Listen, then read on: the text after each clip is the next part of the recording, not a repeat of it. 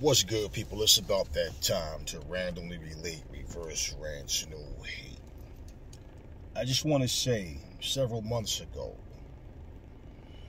Conor Ben versus Chris Eubanks Jr. was supposed to happen, and due to failed drug tests, that fight didn't go down. Now, people like to comment and say things when they hear news. Sometimes it's better to not even say anything. And as long as you keep your nose clean, it's not you. You don't really have to worry about it. Now, when you do speak to slam a person and to say things against them because you believe that they cheated, well, okay, I'm not going to say you don't have the right to speak your opinion.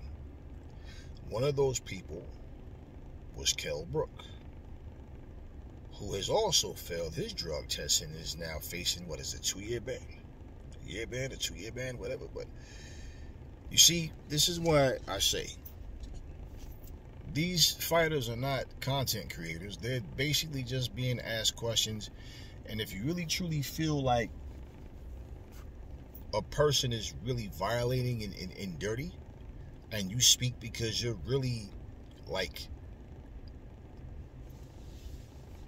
disappointed, angry, or whatever the hell it is you feel, okay, about what they were accused of, you for damn sure need to make sure that you don't do the same things. So, Conor Ben defended himself, said it was a woman's fertility drug. Then all of a sudden, I hope the apologies are as loud as the disrespect. And then he ends up saying he ate 30 eggs. And it's like, after all of that, you just remember you ate 30 eggs. Okay, whatever. Well, I don't know what Kell Brook, not Kell Brook, I'm sorry, Amir Khan. I might have said Kell Brook. Amir Khan. And I was thinking about that because, Kell Brook, he pretty much has something to say about Amir Khan. So Amir Khan is who we're talking about here. But Amir Khan is now facing a 1 to 2 year ban, it is, or whatever, for failing the drug test. So I'll just say this, right? What can we actually trust now? When a fighter says they're clean, we don't know that. It's either you believe them or you don't. But it's just to a point where things are just happening. Even when it's sporadically, it's the type of thing where you just start adding all of this up. And it's like, the fighters that have the most to say are the ones that end up failing drug tests. I remember Jarrell Big Pharmacy Miller going on different shows saying that Anthony Joshua was taking peds, Anthony Joshua was juicing, Anthony Joshua this and that, and just saying a bunch of stuff, and then he ends up failing.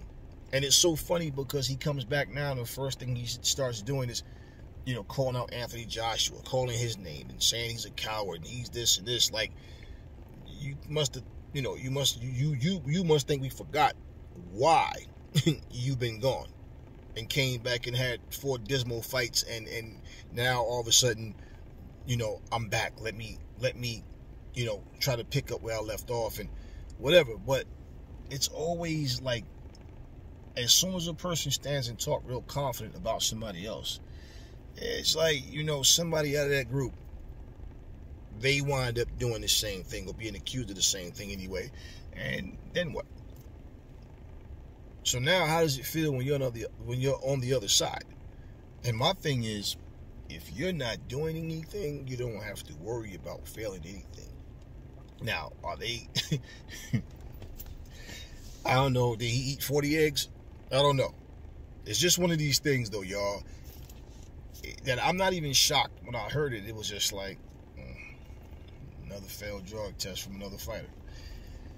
Just saying, people. I mean, Oscar Valdez, Amir Khan. Come on, man. Big Pharmacy Miller. So many different people. Dillian White at one point. Just so many different fighters, man. And it's always, I'm clean. I didn't do anything. And this is why I say humble yourselves and have less to say then.